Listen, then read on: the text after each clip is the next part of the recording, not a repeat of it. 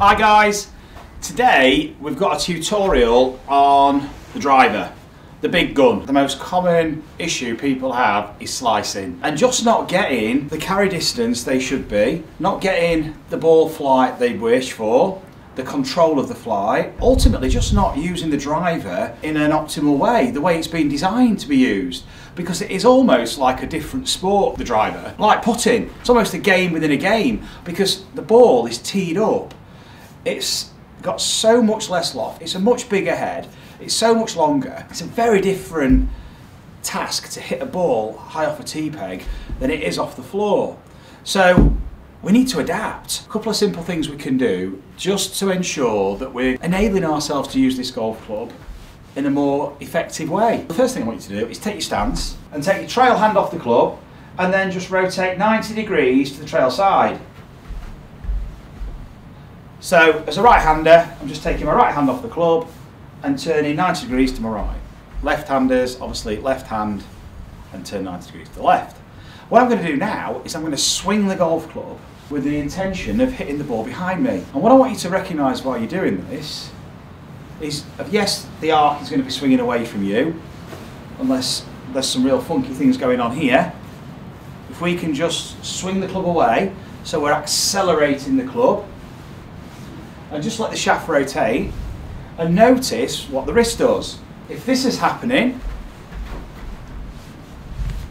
where you get this extension of the wrist, it all breaks down, then you're probably one of those guys who's using a lot of wrist flexion and extension, this horizontal hinge in old money, to square the face. And this is one way of doing it, but it's got to have the required body motion to enable you to do it in an effective way. And that's okay if you're comfortable with that and it's controllable. But for most of us, we want to be using the supination of the wrist and forearm here. We want to show the palm to the sky, not wrist extension, where the palm's not getting rotated, it's just moving from side to side, i.e. horizontal. We're actually rotating it. So that's a very different feel and a different look. So now, palms up, and you'll notice my wrist hasn't been compromised in terms of flexion extension. So this enables us to maintain. Hi guys, we're going back to Turkey, to the glorious Serenity Resort. It's a 5-star golf resort, and we're there in April from the 21st to the 24th. It's 4 days of coaching and playing with myself and Fars and one of the GRF staff, and 5 nights at the fantastic Serenity 5-star resort. If, like me, you're fancying a bit of guaranteed sun, be sure to join us, but be quick because there's 1 space left and we hope to see you join the group. So this enables us to maintain the swing direction as opposed to this. Using that extension, suddenly flings the club around, severely deflecting it off its natural path, and that would require, if we were using this method, a very different body action to accommodate this. But we just want to recognise a nice easy swinging motion that doesn't put such a high athletic demand on the body. So just allowing essentially the forearm and the wrist to just rotate, allowing the club face to point to the ground, and start the rotation very early. Now, what you'll notice is this swing path with a very free swinging arm here. So this is a lever, we're not trying to hold it straight, we're just letting it swing from the shoulder. Use the torso, use the shoulders, and throw the arm and club behind you and let this club rotate. Notice where it's going out to the right. If I just maintain this arc, and this is the tricky bit, just sense the arc, sense the rotation of the shaft on the arc, you'll notice when you're doing it, the club's rotating whilst it's still behind the hand. It's starting to rotate here. Not when it's passing the hand. I'm not relying on this pivot here to flip it and close the face. It's actually starting to rotate much earlier while it's behind the hinge. And this hinge here, this is pulling it because we're rotating. So you've got a lever system that's directed this way. The reason we're stood here is just to really accentuate the feel, and now we can challenge ourselves to feel where the arc is. Now, as we're going to maintain that arc, and we're going to turn around, but we're not going to move this club off its path, feeling that same path all the time, that same rotation, and moving into a place where you feel you are best positioned to enable this to continue. And then hold the finish, and then bring the trail hand in, so my right hand. Now I can start to feel where I need to be with the body to facilitate that movement. Now I'm going to swing back and through on the same arc that I was feeling earlier. So now I can feel what I need to do in my backswing. And this is an arc that's on the way up. Because we were positioned away from where we were swinging, here we've got an arc that's naturally tilted upward. As I move around, I'm maintaining that angle of attack that we're going to have. Feeling that rotation and feeling the finish, and then swinging back and through from there.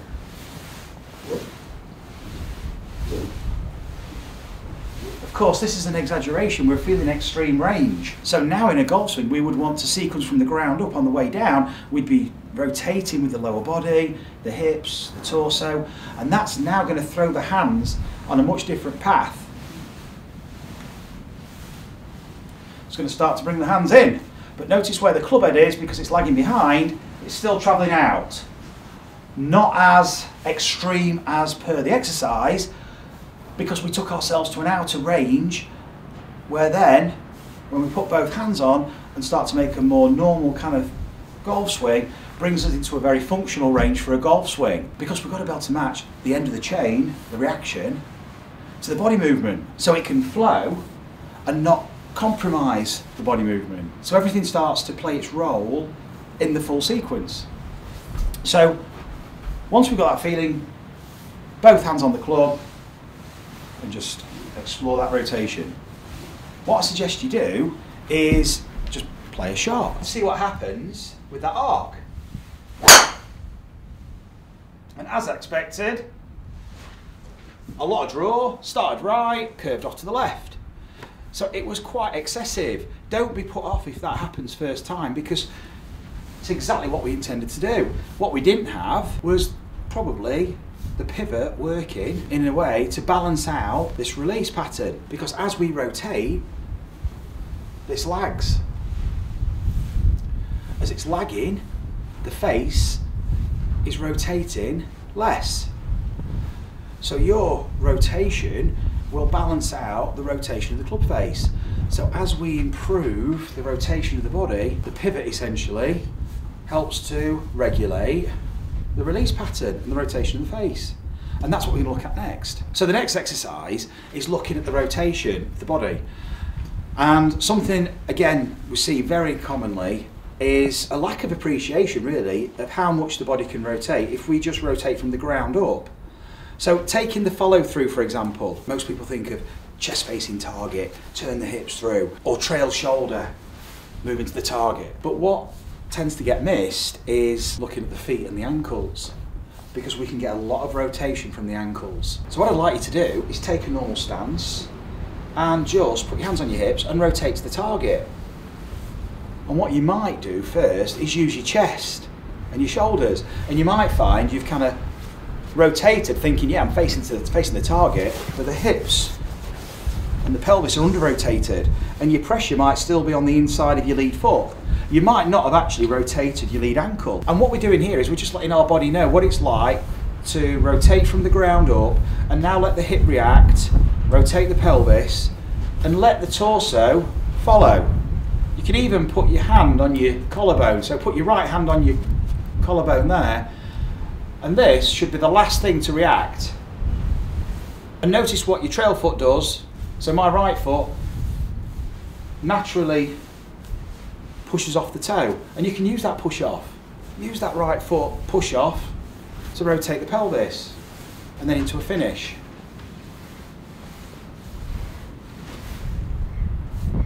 So you can start to feel this sequence. If you're still unsure whether the feet are working correctly, what I suggest you do is, well, you could use your golf club, stand on the shaft, making sure the shaft's running through the middle of the feet, and we go toe to heel, left toe, right toe, left heel. So we've got these linear forces here enabling us to rotate the pelvis. That pressure shift from toe to heel, heel to toe is assisting the segmental rotation of the pelvis. It's not actually rotation from the ground, it's rotation through the ankles and the hips we're getting in response to moving back and forth with the pressure. So you should feel the heel toe, toe heel motion first, then the pelvis rotate, then the torso at the end. And then just let yourself go into a finish. Then take the club and then make some easy half swings. Shifting your attention to the feet and ankles.